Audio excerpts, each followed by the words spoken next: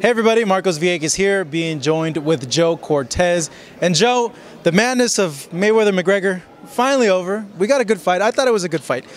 You were very close with the McGregor camp. You saw all the sparring, all the training, and there's still been a lot of talk about what happened in the sparring session, the one more in specific with the knockdown.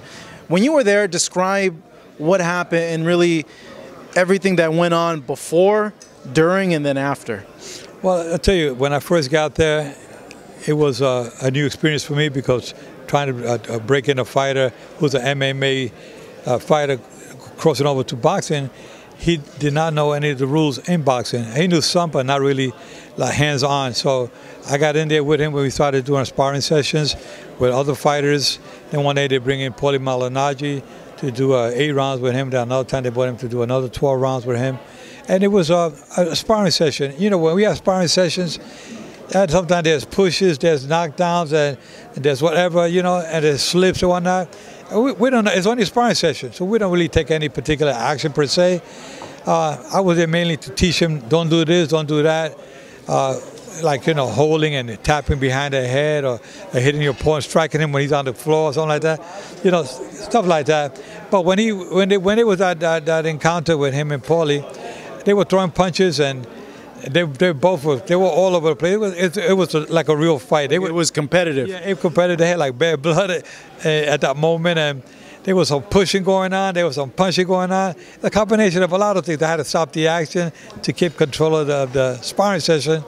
And in one of those sessions there, one of those rounds where they were throwing punches, there were some punches thrown by both fighters. One guy hit the other one, the other hit. And you know what? There was a knockdown, and I don't even know if it was a knockdown or if it was a push.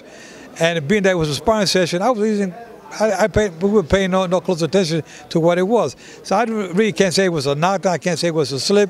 It was just a freaky thing that happened. And it was just like, oh, he got up, wiped off his glove. We let it keep going like nothing ever happened. So I didn't ever give it any thought until I saw on the social media they put the pictures out there. I said, wait, that was last night.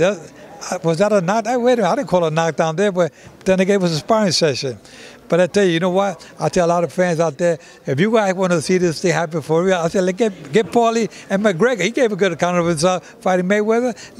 Let him and Paulie duke it out now. Let that do a 10-round exhibition. Yes, he shut everybody up. When you saw the clip again, did you think that it was a knockdown or was a push? Because it kind of looked like the hand was kind of like behind the head, but Paulie was also kind of off balance too. Yeah, it was kind of like I don't think I would have. I don't know what I would have done. It was so crazy. It was a sparring session. You know, it was like kind of a push, kind of a... It's like a weird thing. It was, yeah, and it was something like, maybe I would have not called it a knockdown because it was kind of like, it was not a real fight. It was just like a sparring session, and I can't say it was a knockdown. I can't say it was a slip. It's a big question mark. How close were the sparring sessions? I know they only had 2, and from what I've read, the first one, Paulie was out of shape, and he even admitted it, you know, that Conor did probably get the better of him. But the second one, there's a lot of like conflicting back and forth. Like how competitive was it? It was very competitive. It was over like a real fight. I mean, I had to stop the action and tell these guys, you guys got to stop this, because it was really getting out of control. It was like they were really banging at each other, and they were hitting punches when I was saying break, to break out. You know, I would try to break him up, and the punches being thrown. I said, hold. I had to call time. Hey, we got to keep control here. It was very competitive. It was good. I mean, it was good. I'm glad that McGregor was able to see that against a 2-time world champion. Paulie, we know that Paulie was not in the best of shape, but he was up against McGregor was up against somebody who was a 2-time world champion. So it was good for McGregor to get ready to be against the best one, Floyd Mayweather. You know, when it was released, there was so much so much talk about, you know, the clip and everything like that. What did you make of like the reaction when all that happened? Like the clip got released, and then subsequent I can't even talk right now. Look at that. You know, I'm so tired. Subsequent events that happened up to the fight.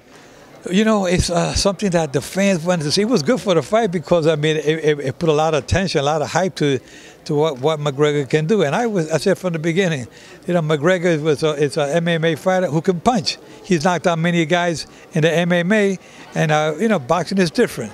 But then again, he wore 4-ounce gloves and the MMAs. He never wear no 8 ounces like he did with Mayweather. But the man can punch. I would say you got to give him a puncher's chance because the man was throwing. He's a good puncher. But again, stamina is so important in the fight. If you don't have the stamina to go the later rounds, that's when your arms start dropping and your brain tells you one thing, but your body tells you another. And that's what happened to McGregor. I think McGregor, gave it all he had. It was a good sparring session. I think the sparring partners that he had out there with him were pretty decent. They were competitive rounds. If I was his camp, I would have had him doing 10 rounds more often and have him maybe running a little bit more because he himself said that he did not train to go to that level of the 12 rounds. I think it's something he learned. He had a good team. They did a lot of good preparation for the fight. But maybe in boxing you have to go a little bit more than they do in MMA because MMA is only 5 rounds. Here's 12. He himself said he learned a lot from that. I don't know what kind of training they were doing besides the sparring, but I knew they had a great team with them. They were always doing something. At what level, I don't know. But if he says that he learned a lot from this fight for preparation, maybe if he does come back one day, you never know.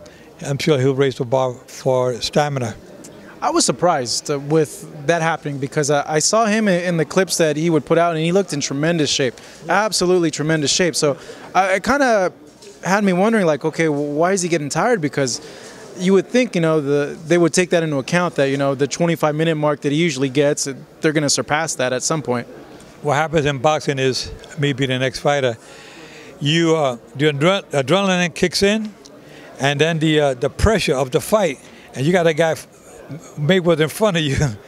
As much as you try to keep yourself a little relaxed, don't get too tight. Because when you get too tight, that's when your arms get tired. You got to be a little bit more relaxed. And if you're not a fighter in boxing, you're going to be real tight. And real tight, you keep your arms real tight, and all these muscles are all tight, your body's all tight, fatigue sets in faster. And it takes a while to be a fighter. You got to fight and have that experience of knowing how to be out there and not get too tight because you're going to get tired. You learn that only from experience of being in the ring. You got to go 4 rounds, 6 rounds, 8 rounds, 10 rounds, and you know how to pace yourself without worrying about that tightness.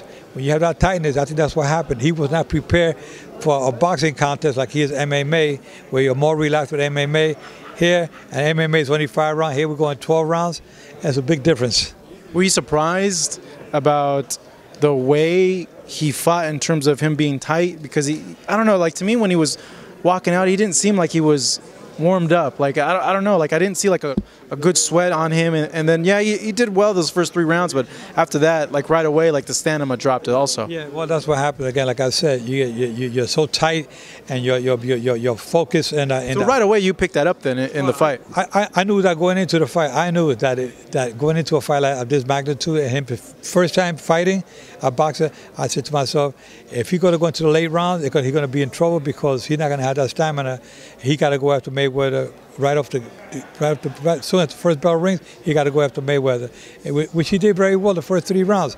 But after that, the 4th round, you see his mouth opening up. The 5th round, a little bit more. Fatigue starts setting in. You can tell when fatigue starts setting in, now your arms are getting a little bit like you can't do like you want to do. Your mind is telling you to do this, but your body's not letting you. And your legs start to go they go on you a little bit too. And you got to be moving around a 20 square foot ring. Mayweather starts chasing you around. You say, oh my God, I don't want to get hit by this guy. And everything changes. But it adds up. It adds up. But he did, considering he did very well. He won 10 rounds. A lot of people thought maybe he'd go 4 or 5. So he did 10, and that's why people say, we got our money's worth. Most fans, boxing fans themselves say, you know what? I was satisfied paying the $100 to watch the fight, and we got our money's worth. Every round was exciting. They were waiting for something to happen. They were hoping that Mayweather would get knocked out. They were hoping for that. It didn't happen, but... That's like every Floyd fight. Every Floyd fight. I think that's why people buy Floyd's fights, because they want to see that one punch being landed, but he's so damn good that he doesn't let him. He doesn't let him, man, And I saw him the other night at the fight Friday night at the fights here in Vegas, and a week after the fight. And he's so relaxed and so calm. I think now that he knows that he's retired, you will see a new Floyd Mayweather, the kind of guy people want to see. A nice, humble guy, very charismatic with everybody, friendly. And that's the kind of fighter fans want to see. Did you, by chance, speak to Conor after the fight, or even up to this point, to just see how he was, or talk to him at all? No, I have not spoken to him. I didn't have a chance because after the fight I had to go work with ESPN, so I didn't see him then. He took off to a wedding. He was going to a wedding out of the country, so I didn't get to see him at all, no. But for you, you would, in a heartbeat, go back and help him out again if he were to have another boxing fight? Yeah, absolutely. He's a gentleman. He was a great student. He listened to me. He wanted to learn as much as he could from the sport, and he respected me like any other fighter has in the past. He listened to everything. By the time I had to tell him something, he would listen. I would go into that corner. I would tell him, you keep doing this, I'm going to take a point. And during one of the sparring sessions, I did take a point from him. You know, just so he get a feel of what it's like in the real game. If you're going to be doing stuff that's going to cost you points, I said, I'm taking a point right here. And then I went to the corner and told him this was going to happen in the real fight. This could cost you a fight. If it goes to distance, that 1 point deduction can make a difference. What did he do? It was just hitting on the clinch or hitting punches behind the head. I saw that in the Floyd fight. He did like some hammer fist. No, but this was just like regular punches behind the head. Or it could have been a break. I told him break it. They didn't break it. He threw a punch. I stopped and took a point just to show him. You know, and it worked out good, and I loved working with him. He was an excellent student. His team was just like the best. I mean, they're very respectful, all of them. I had a lot of fun. I had one of my better sparring sessions I've had, you know, with working with amateur kids in the gym. But this was a good one because McGregor fighting Mayweather, that was like the tops. Well, I had a lot of fun. It was a fun event overall. Yeah. Joe, as always, thank you so much. I really appreciate it. Here with Joe Cortez in Las Vegas. I'm Marcos Villegas. Thanking you guys at home for watching us over here at Fight Up TV.